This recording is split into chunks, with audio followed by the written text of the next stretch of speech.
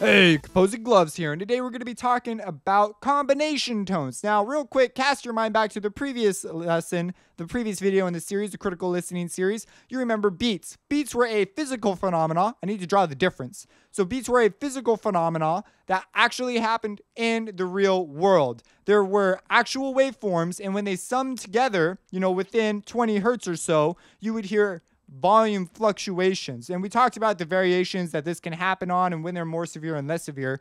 Combination tones are very different in that they exist exclusively in your head. They are a psychoacoustic phenomena, and they make certain instruments sound the way they do. So pianos sound largely the way they do because of combination tones.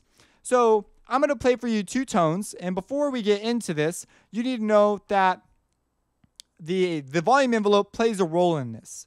And I'm going to let you sort of think about that. I might bring it up again, but if you watch the Beats video, I say that the volume and the volume of the different areas of the spectrum will change the way that this happens. All that applies to this. So let's get into this. So what I have here is I have two tones. I have one at 600 hertz. It's a sine wave, and another sine wave at 1K, 1000 hertz. Now, this is what they sound like. Isolate this. Hopefully you're in a good listening environment. You have some good headphones or good monitors so you can hear this. Your space will affect this as well, but it shouldn't affect it too much. So let's just play one. So that is 1 kilohertz. I want you to pay attention to that one tone. Notice what that one tone sounds like. Now let's go over to operator 2. We have this 600 hertz going on here. Now if I play the 600 hertz, in order to do that, I got to turn it on. Here it is. So you paid attention to that. Picture what those should sound like together. Now, when I play them, you tell me if all you hear are those two frequencies. So we're going to play them together. Here we go. Do you hear that? There are 4 frequencies there. And if you're familiar with this effect, then you know. But if you're not familiar, you might be going, what the junk? Because if you listen to them apart, that's 1. Here's 6. Here are they together. You might be going, where are those extra frequencies? You hear that sort of annoying zzz, that like buzzing sort of sound thing. What is that? Well, what happens is when they're over 50 hertz or more, because if they are too close, then they're perceived as a volume difference. We want tones. And so tones around 50 hertz is pretty apparent. And again, if these things take time to turn on, then that's going to alter your perception of this. And then also, I'm going to say it one more time, if you have a spectrum of this stuff going on, it's also going to alter your perception of this because they happen at very different levels. Like the upper levels of a saw wave, for example, are so soft that it's very hard to hear any real combination tones. They're going on, but in your brain at least, but they're so small that they're basically not going on, if that makes any sense. So we have here 2 sine waves, and what happens is we have 1000 and 600, and we get 2 additional series. So we're still playing our 1600 hertz, but now we're getting the sum of those 2 tones, and so we're getting 1600 hertz, and so we're hearing that as a tone. Your brain does that for you, because if you look at our spectrogram, those frequencies are nowhere to be seen. They're not there. And now we're hearing that one, and then we're hearing also a difference tone. So we're hearing 1000 minus 600. And when you get that, you get 400 hertz. So the lower tone that you're hearing is the 400 hertz tone. The upper tone you're hearing is the 1600 tone. And then you're hearing the 1000 and the 600 as separate parts. Now you might be saying, okay, that's really cool. How does this matter? Well, let's look at a little more complicated of an example. Let's look at a saw wave. So here we've got 2 saw waves. And if we play them, so here is the 1 kilohertz saw wave. Here is a 600 hertz saw wave. And together, we get them again, except for now, you're getting them for all the components that this lines up for.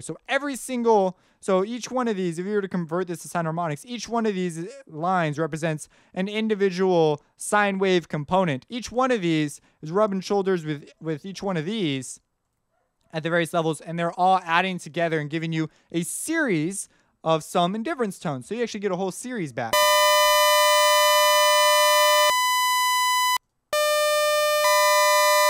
this is the reason why certain instruments sound the way they do. It's the reason why certain chords sound the way they do.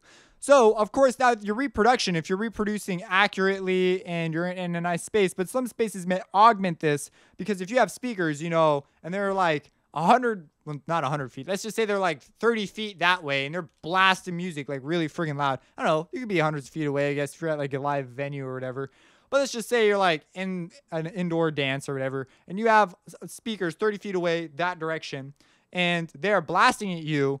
By the time you're going to be hit with reflections and off walls, off the floor, and the direct sound, and then you could be moving. So that can all alter your perception of that timbre, because now now you're getting those two frequencies at different moments in times. And if you're moving around, you might have issues with phase. And so it's going to sound different. So anyways, that's why certain things can sound so different in different circumstances. But, and then again, these combination tones are substantially, these ones that are the ringing and the really, really high frequency stuff, these ones are going to be substantially softer, because when they sum together and subtract together, first off, they're way higher and we're less sensitive to that. And they also are just much softer because they're not summing as much as these guys are. Now, keep in mind, this is all physco-acoustic right now. There's not an actual third series being generated here, or technically two additional series, because there's the difference in the sum tones. So this should sound suspiciously like ring modulation, and electronically it is ring modulation, sort of. So now what we're gonna do is we are gonna look at a piano and check this out. So I'm gonna play a note. And this is now quite a bit more advanced. This is a lot harder, because a spectral analyzer, I can't pull one out. I can't show you it. You have to hear it. So if you were to play notes, you're going to get a similar deal going on here. But remember, we have an amplitude envelope, so they're going to be more present near the front in this case, because that's where they're louder. And as they die off, they'll go away. So we have this sort of timbral change going on. And keep in mind your ear's natural EQ curve that it puts in there, the Fletcher-Munson curves, things like that. So that's going on. And then we need to keep in mind the difference between the two notes, in that they're really, the series is kind of, it's not a perfect saw series. It's a very strange sort of series in some ways. So what we're going to play now is I'm going to play one tone. And then I'm going to play another tone. And when we play them together, I played a fifth. When we play them together, we're going to get, so I'll play one more time. Now we're going to hear the sum and difference tones when we play them together. So you can hear it.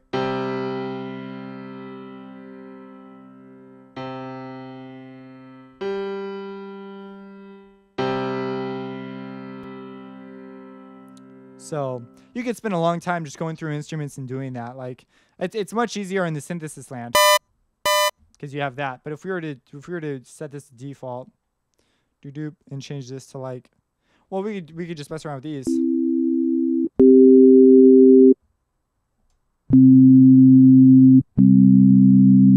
Now we have additional things going on here that are the result of, some of it is sort of related to beats. Other parts I don't completely understand. But if we were to oversample this,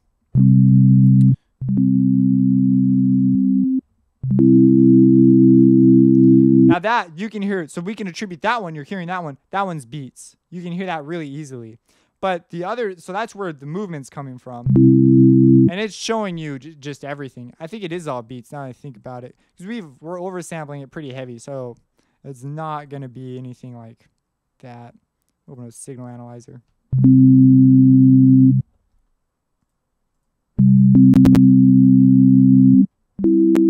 But then we're also getting those combination tones, which cause it to sound a little more rich than it actually is.